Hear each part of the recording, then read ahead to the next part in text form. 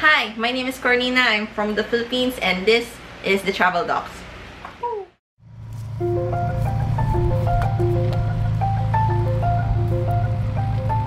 Alright guys, made it to the airport and now heading to Langkawi. Just searching for my check-in now, but this is crazy how I'm going to do this for the first time. Only thought about this last week and I booked my ticket on Monday and now, yeah, it's going to be a spontaneous trip. Nothing's planned so far. So here we go again. Same scene, different day. Fantastic. I got my boarding pass and now I'm heading to go through the gates and board my flight to Langkawi. Same shot, different scene.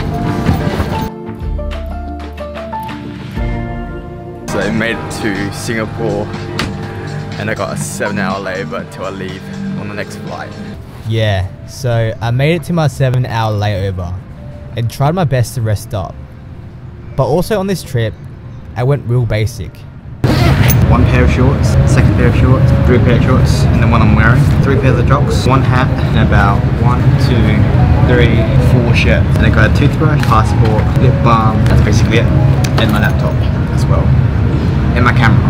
I'm so lucky how I'm not obsessed with luxurious travel. And also, I did my best to sleep. But yeah, sleeping in places like this really makes you appreciate having a bed. So off I went to my last leg.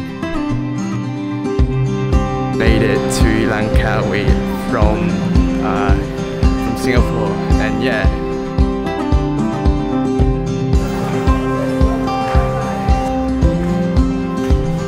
Arriving in Langkawi, I settled in to my hostel. Our room for tonight, so we've got a fan here, another fan here, fan here, fan here, another fan there, and one more fan there.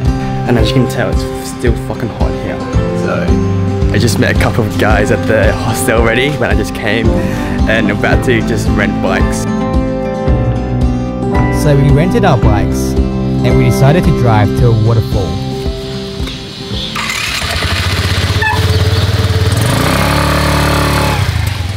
And off I went, kickstarting my trip with a bang.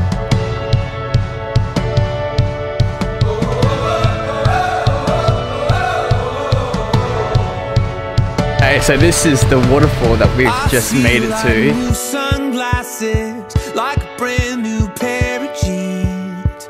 I feel like taking chances. I feel a lot like 17. Anyways, we reached the waterfall and just basically hung out there because that's what all backpackers really do. Waterfall by day and get pissed by night. And yeah, that's what we did. We got pissed by night. A few drinks at the hostel turned into drunken street karaoke and drunk scootering an hour later.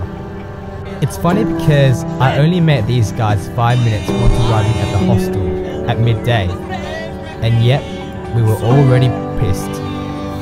All pissed by midnight. Stay with me, stay with me.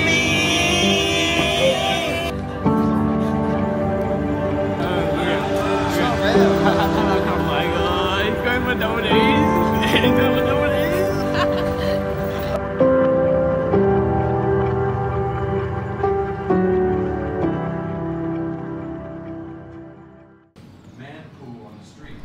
Waking up the next day, I got some breakfast and tried to cure the headache that I had. Actually, that was my first night and it seems like it's been for ages because it was just a long day, but I've got a tour today. I met Adrian. He was going to take me around to see the villages as advertised on his tour. But it wasn't so much the case. Let me explain.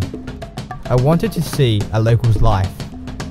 And the tour specifically said to immerse in a local's life. And he even said it himself. Today we are doing the trip to a place like villages place for natures. Cool. Yeah. But all we did was take pit stops. And he drove me around paddy fields where I had to go out and do stuff by myself. And nothing was about immersing myself with a local. Was I scammed?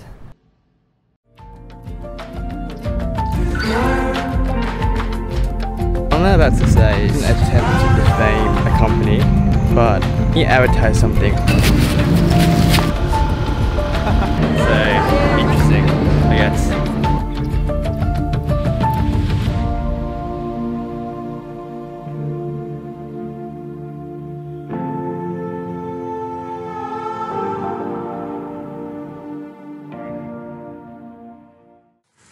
Alright guys, just trying this new thing. Let's just go through a bit of the comments.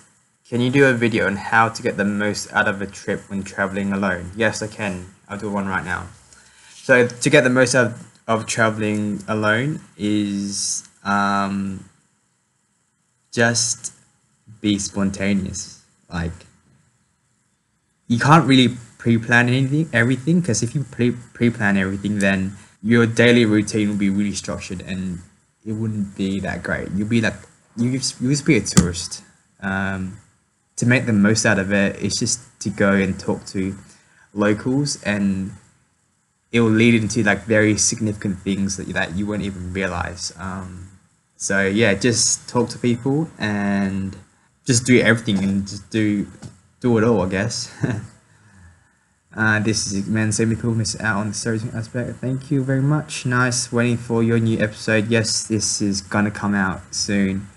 I think tonight, hopefully. Please drop in more videos, they're really inspirational. Thank you, man. Just got back from Europe, but again, you're back. Yes, I'm back. I'm indeed back. Oh, excited to see the new footage. Thank you. This comeback is too awesome. Miss your storytelling. Thank you. I love your storytelling, dude. Good to see you back. When are you coming to India, bro? I am actually in India right now. Though I'm not going to Mumbai, I'm just doing the northern part of India. But I'm planning to go back and do Mumbai, Goa, Kerala, all that on the next trip when I'm doing Sri Lanka as well. So just pack it all in and just do the south and Sri Lanka. So that's the plan. Malay, he's back. Yes, I'm back. Awesome. I love your storytelling. I can't wait to see more of your upcoming travels. Thank you. We'll wait for your next video. It'll be epic for sure. Okay. Is Film Code dead? No, Film Code's not dead. I just put a halt into it. The thing is,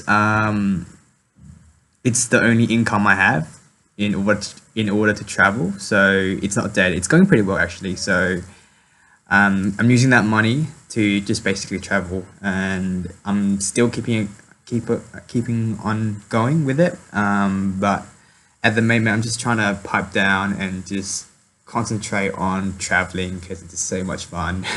I hope you guys like that. Should I do that again? Maybe not. All right. But if you guys have any questions, I'll be sure to answer them, even if it's like this. But just comment down below, and I guess I'll see you guys tomorrow. Not tomorrow. I'll see you guys in the next video. See ya.